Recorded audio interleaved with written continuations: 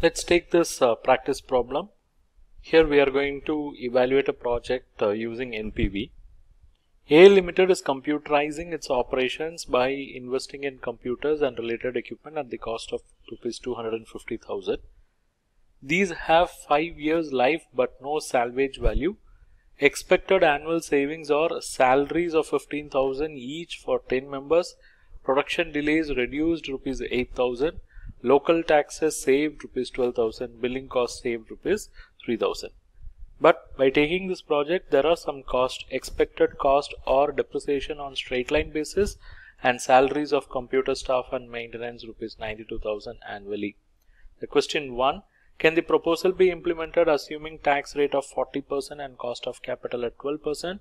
Question 2, will your answer differ if the pre-tax realizable value of computer is Rs 25,000 at the end of the 5th year? Okay, so here if you notice, the cost of the project is 2,50,000 and the inflows are in the form of savings. So these are all the inflows and these are all the cost. I won't say outflow because depreciation is not an outflow, but we will consider this depreciation to reduce the taxes, then we'll add it back. Okay, and tax rate is 40%, cost of capital is 12%.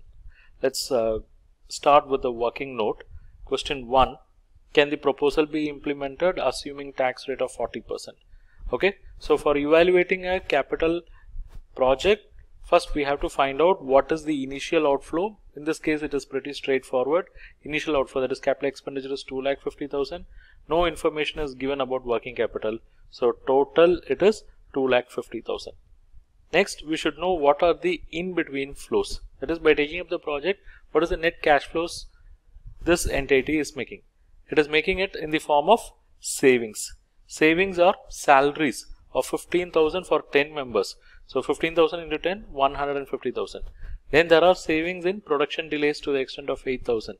Savings in local taxes of 12,000 and savings in billing cost of 3,000. So all this put together, total savings of how much? 173,000. From this, let us deduct the cost. One is depreciation.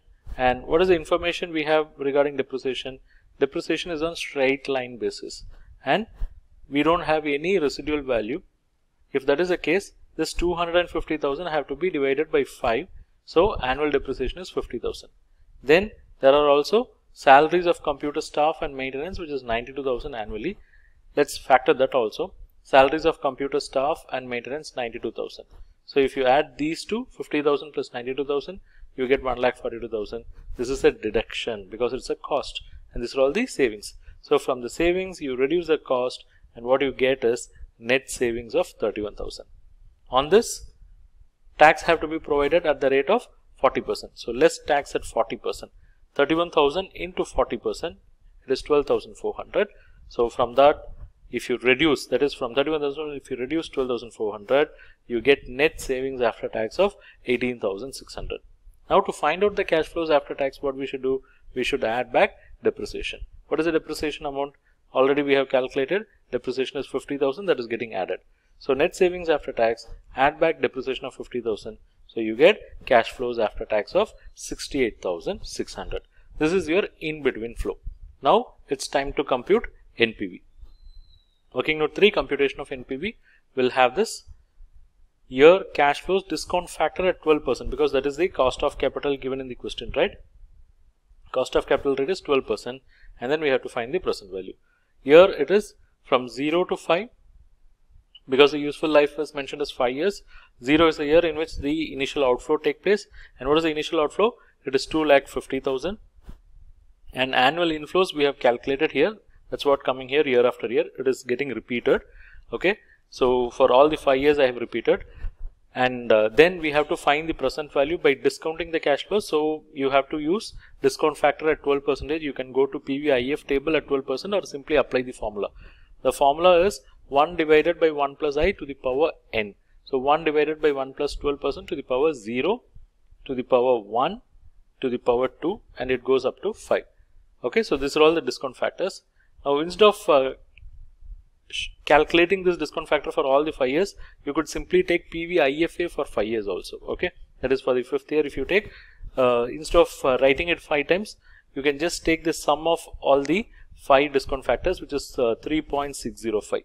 So 68,600 into this 3.605 will also give the sum of these numbers. Okay, fine. So now let's multiply. Present value is nothing but cash flows multiplied by discount factor. Cash flows multiplied by discount factor. Do this for each and every year cash flow. Okay. So what you can notice is these are all the inflows and this is an outflow. So PV of inflow minus PV of outflow will give you NPV, and what you get as NPV here is negative. NPV is negative 2712.353. So NPV is negative. The project should not be accepted. Okay, this is answering question 1. Question 2. Will your answer differ if the pre-tax realizable value of computer is 25,000 at the end of the 5th year? Okay, so in question 1 we said there is no realizable value for the computer, whereas in question 2 they are saying there is a pre-tax realizable value of computer. Right. If that is the case, whether we will accept or reject the project, that's what we are going to see. See, all these are same. I mean, working note 1, initial outflow is same. In between flows of 68,600 is same. This is what we have worked now. Now the task is we have to compute the terminal flow. Question says it is 25,000, but it is pre-tax. Okay. Now listen. What is the original cost? It was 2,50,000. And over a period of 5 years, we have depreciated it using straight line method. So 2,50,000 divided by 5, 50,000. 50,000 to 5, for all the 5 years, 2,50,000 has been provided. So book value was 0. But what is the gross sale proceeds information we have in the question? 25,000.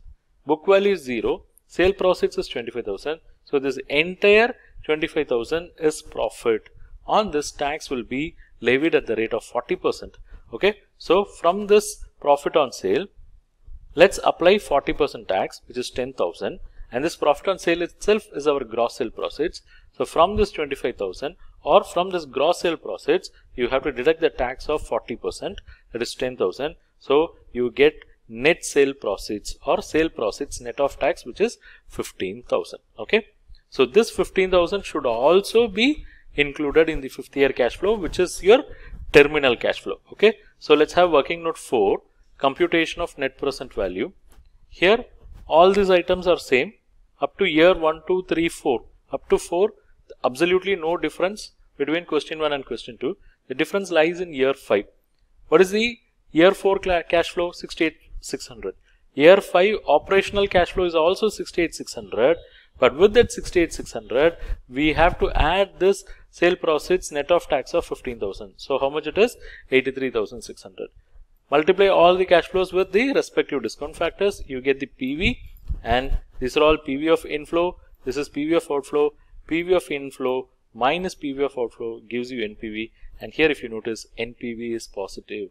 Okay. So when this project has some terminal value, that is when the terminal value is 25,000 and when the net terminal value, that is net of tax, is 15,000, the project turns out to be a positive NPV project. So project can be accepted. Okay. So here we say as NPV is positive, project can be accepted. Okay.